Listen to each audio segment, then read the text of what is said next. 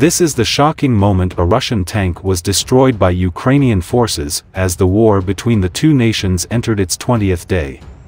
Footage was shared by Ukraine's Ministry of Defense with the message, "Game over Russian invaders." The clip appears to show a lone Russian tank explode into a fireball after either being hit by an anti-tank missile or coming into contact with a mine. The full message accompanying the video, which was shared earlier today, read, 25th Separate Airborne Brigade, Sicheslav Brigade, game over, Russian invaders.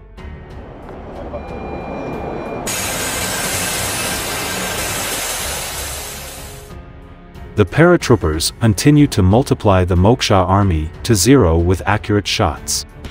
We will win. Glory to Ukraine. Meanwhile, a graphic released by the Ukrainian government shows the tally of Russian equipment that has been destroyed in the 20 days since the war started. It comes just days after newly released footage filmed on Defender drones showed the Ukrainian army wiping out multiple Russian armored vehicles and a command center as the war enters its 18th day.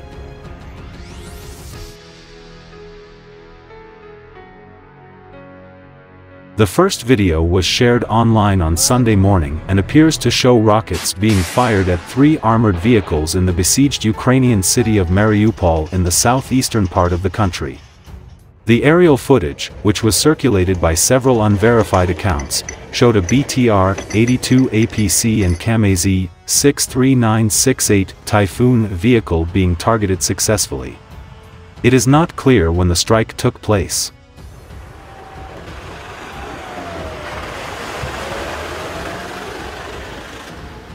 The BTR-82A is an advanced 8x8 wheeled armored personnel carrier, APC, being manufactured in Russia for use by the armies of Russia and Kazakhstan. The second video footage was also shared online on Sunday and shows a drone strike on a Russian command center in southern Ukraine. The footage was released by the Ukrainian army, who said it shows the Russian command and control center destroyed near Vasilivka, in the Mykolaiv region by a Bayraktar drone.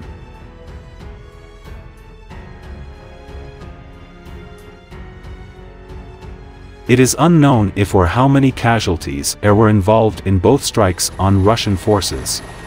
It comes as Kyiv, the capital, suffered another round of bombing on Tuesday morning as apartment blocks were set on fire by early hours strikes. Kharkiv came under attack again on Tuesday, with the city's mayor saying that more than 600 buildings have been destroyed there since the start of Russia's invasion.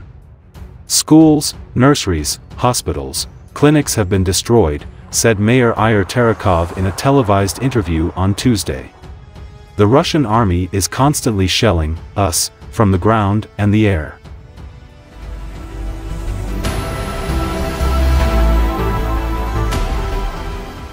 Ukraine's military said 4 Russian helicopters, a jet, and a cruise missile were shot down by its forces, which remained in control of all major cities, including the badly hit southern port of Mariupol.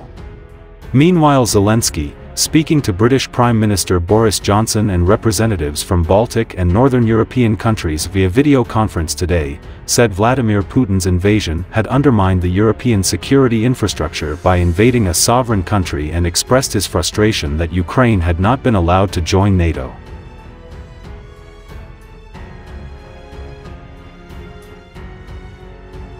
Speaking through an interpreter, he said the alliance's open doors policy had not worked for Ukraine. Of course, Ukraine is not a NATO member, we understand that, he said. We have heard for many years about the open doors, but we also heard that we can't enter those doors. This is the truth, and we have simply to accept it as it is.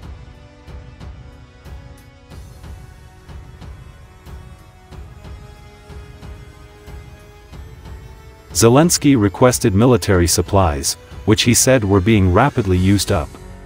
The amount that we are getting per week is used, usually by us, within 20 hours, he said. You know the kind of weapons we need, everyone knows.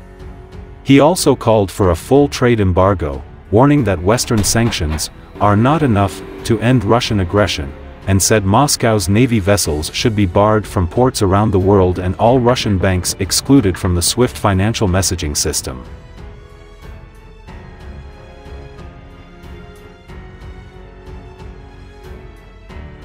We have to acknowledge Russia as a rogue state, and there has to be a trade embargo with Russia.